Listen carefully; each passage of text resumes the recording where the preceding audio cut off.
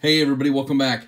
We're looking at a little do-it-yourself DIY scale swap out. Now this is your standard Benchmade 535 bug out. So we'll set the Benchmade box to the side.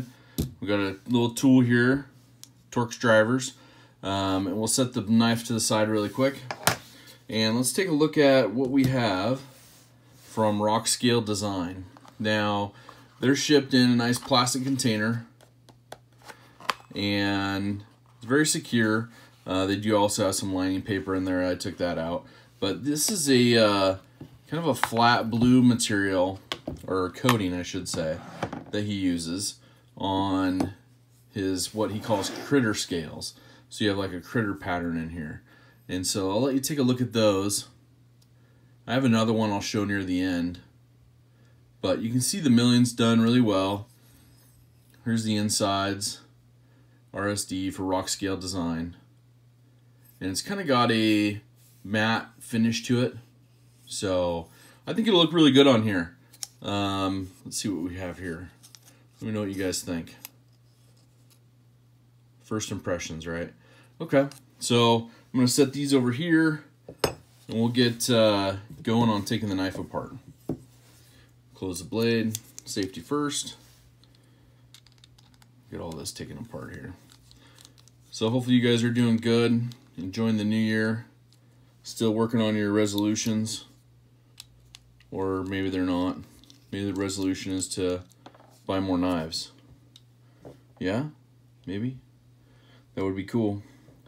My resolution is to get most of the knives on my list this year, but that's going to take me selling some of my other knives, so working on that this year. Selling knives, which I didn't think I was going to sell many knives, but obviously, as we all know, you gotta sell some knives. So, okay, we got all the screws out on this side. We'll wait on the pivot. We'll take the pocket clip off over here. Get this all taken off. These are all T6 Torx bit. And just also want to say thank you to you guys watching the live stream I had going tonight, which is Sunday, and getting ready for my 1,000 subscriber giveaway coming up next weekend. So I'm going to try to do that live, and just an amazing group of companies and one other knife enthusiast that have donated items for that giveaway. So pretty amazing stuff, man. It just makes you go, holy cow. People are really, really nice.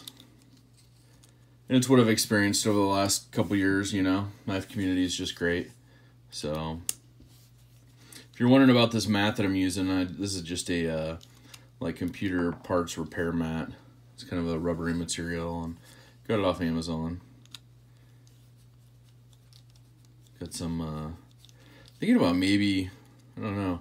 I got these scales here. I might try to do a purple on these since they're already blue. But I don't have a knife to put them on, so I already have a purple one, but it'd be kind of cool to have a purple with a satin blade. I don't need to buy another bug out though. You see my other bug out videos, you know I got a couple of them, but I'll try to compare them at the end of this. So got all the screws out on this side. Now we'll go back to the pivot here, which that's going to take a T10. So we'll remove our T6, put our T10 in, and we'll undo the pivot.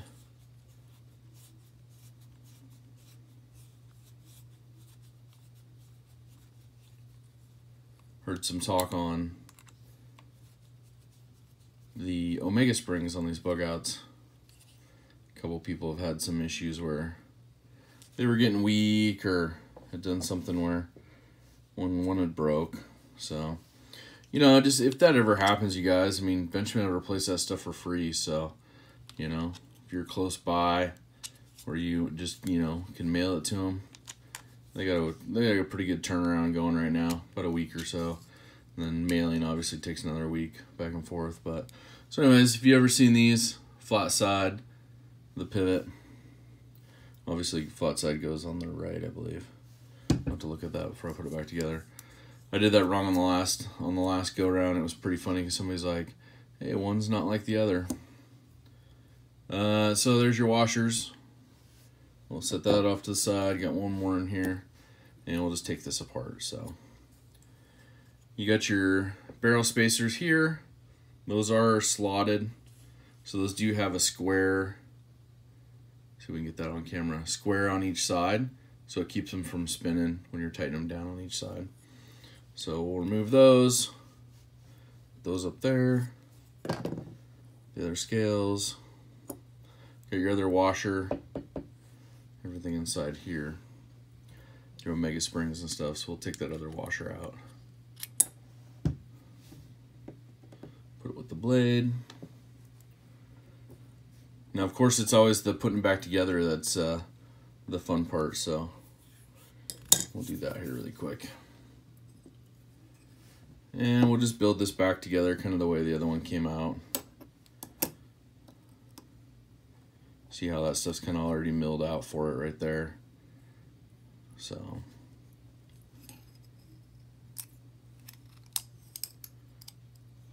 yep, I'll just go right into there. So one of the things I like to do is on these, I'll just drop one of these screws into here, and that just helps, and I'll just set it with a couple threads, because that just helps set it. Oh, see it off camera there.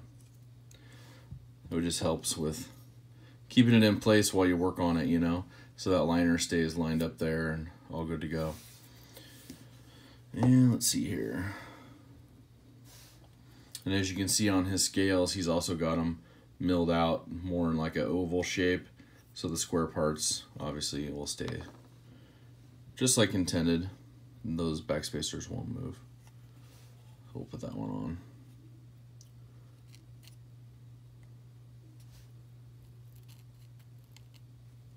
I have a different setup today than normal, so apologize that some of the stuff's getting off camera there.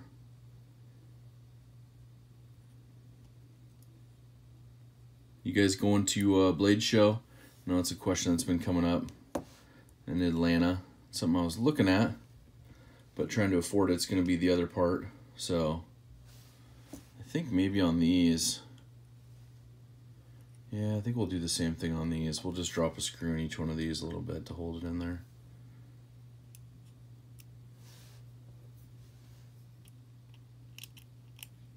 That'll be good. Just enough. Oh, we can put it all together and it doesn't fall apart on us, right?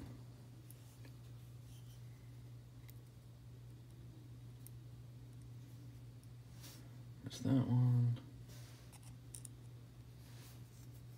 Yeah, so if you guys haven't checked him out, yeah, Rockscale Designs does a lot of his work through Instagram. So you can check him out over there. And yeah, just a really good dude. Okay, and we're back. Sorry about that.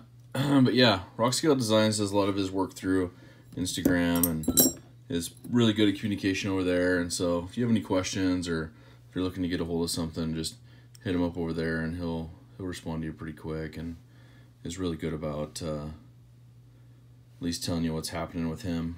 So that's how I ordered all my stuff, through him that way. So yeah, so it looks like we got the washers off a little bit. So we'll get those back in order here. If you if you use a little bit of the lube, it stays together pretty well. So those washers will stay on there, but obviously getting into that space there, a little bit trickier.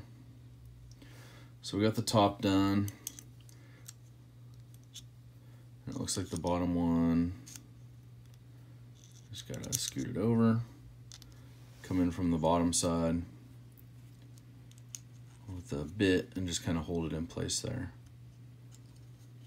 So it kind of lines it up. As you can see there, goes all the way through. And then I will get my other scale on. Guess I'll move that a little bit so you guys can see it more. There we go. And while it's in that position, I'm just going to throw a couple of these in just to hold it, kind of like before.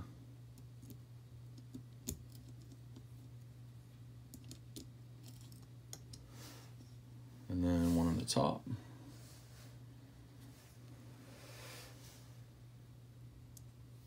I do have to say I'm glad there wasn't very much Loctite on there, blue Loctite, because it was easy to get all these out. They're just small screws for the bug out.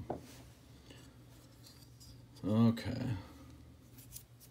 Now hopefully I'm doing the pivot correctly. I think it all goes on the right side, so we will definitely see. So I always pull the access bar back a little bit, as you can see here, and then put the bit through on the other side. And that flat part that's on here, you can see it right there at the top. That goes up towards the top of the liners. So we'll try to work that through. The goal is obviously to get that to go all the way through. So let's see here. Hold out and see what we look like. We are really close. A lot of time the tolerances are pretty darn accurate with the titanium, so I found, oh, there we go, got the first little bit in. So I just work the bit back and forth and around a little bit, keeping the access bar back a little, and that usually helps get the rest of this through.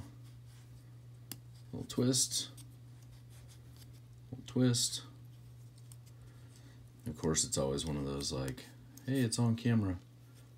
Let's make it really long for you. One more try here.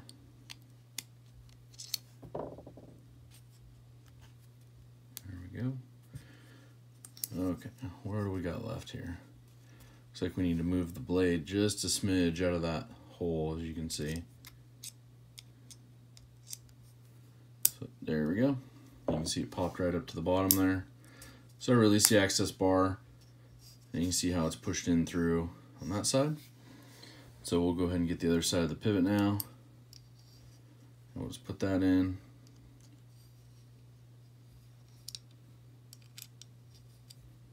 I'm just going to tighten this down finger tight, then get the rest of the hardware in. So that all stays together.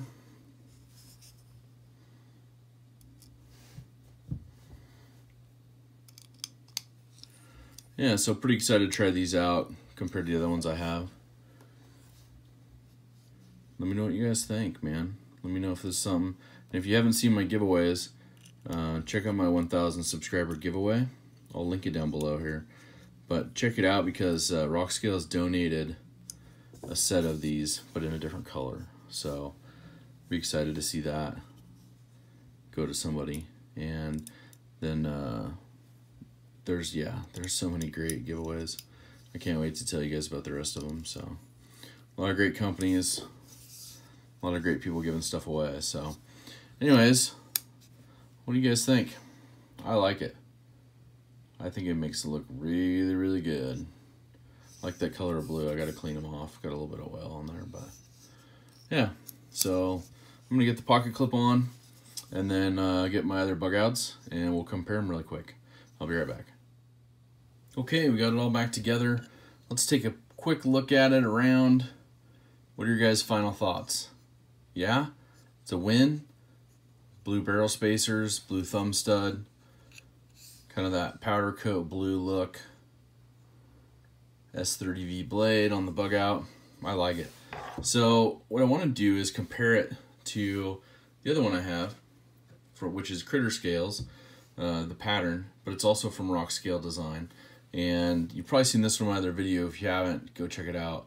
But it's got a blue with kind of that brass gold colored finish, and then the same with the back spacer being blue, and kind of a, I forget what he calls this pattern, but basically it's got some texturing to it, which is nice, and it goes all the way around to the end. Yeah, so I really like this Critter design. I know he's got some flat scales as well, but I wanted to compare these two together and see what you guys think. I like the gold with the blue, which is trip. I love this one. I like this one for being pretty basic and going with the satin blade. And just because we're out here doing this, let's run down just want to do a comparison of all my bug outs real quick. I don't know if we can do that. Maybe back up the camera a little bit and try to bring in just a little display I have of some bug outs. So here's the display. Yeah, it's not going to fit on there. I have to use a different tripod. So we'll just see if we can do a quick lineup of them. So we got the two critters. We got a micarta, linen micarta from Rogue Blade Works. So rock scale design, Rogue Blade Works. Carbon fiber. This is a, let me do one more here. This is a G10 from Putman, P-U-T-M-A-N. I think I got those off GP Knives. I know a couple sites have them. Then I did some scale dies on a couple of them. And let me move this a little bit. So the scales that I dyed, this is like a navy blue. This is a red. And then I did a backspacer, a titanium backspacer from Rock Scale Design, who did also these two. And then, of course, a purple. I really like the purple. You know, it contrasts really well with the gold, the brass colors. So let me know what you guys think. Which one's your guys' favorite? You know, none of the stock ones are on here. I'll move this over so you guys can see it. But none of the stock ones are on there. But we have all the aftermarket ones that I own and the stock ones that I've colored. So I guess if I had to pick one myself, let's do one aftermarket and one original that's dyed. I would say I would probably go with the red. Man, I really like that purple. I use both of them quite a bit. The red one because I have the backspacer. And if I had to go on here, that's really hard. I don't want to pick between because I love all of these. So G10 just doesn't have that. I mean, G10 is G10. So I think if I had to choose between these four, I would pick these four. You know, the rigidity of the carbon fiber and the titanium is great. And there's also good, you know, strength here in the micarta. But this does take on a little bit of your hand oils and stuff, which is the best part of a micarta, right? So anyways, if you have an opportunity to pick up any of these, or if you have, you know, an inclination to do some projects, I'll link another one of my videos down below where I've dyed scales, taken apart and dyed scales. But anyways, I really appreciate you guys being here. Really appreciate you guys supporting, and let me know what you think. Golden blue or just the flat blue. And check out my subscriber giveaways because I got a big one coming up on the 1000, and there's going to be scales from Rogue and Rock Scale Designs there. So hope you guys are doing good. You guys have an awesome week, and take care.